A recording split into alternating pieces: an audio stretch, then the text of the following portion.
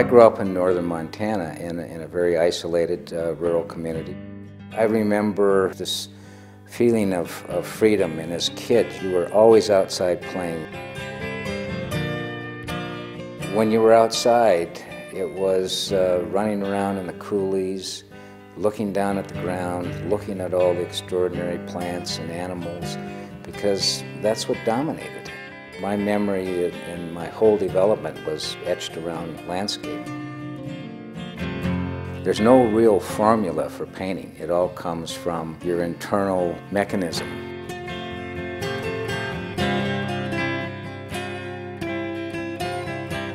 The amazing thing is, when I'm working on a landscape, I'm actually hiking through it. I'm reliving the whole experience. I walk into it. I feel the topography of the landscape.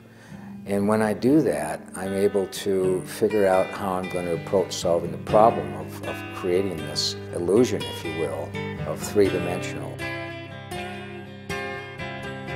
I think about direction of light, all the technical things, and then I start painting, and it seems as though intuition takes over. Winter, spring, summer, fall, that's one of the great things about Montana. It's like living in a different country every time the weather changes, because it's so unique and beautiful. If you've driven across Montana, another aspect that I love is just the constantly changing elements and watching thunderheads form from miles and miles away. Because of the low population here, you feel like it's all of your own, and I think that's what's so special about it. I've grown up in Montana, and my whole life experience resides in this landscape.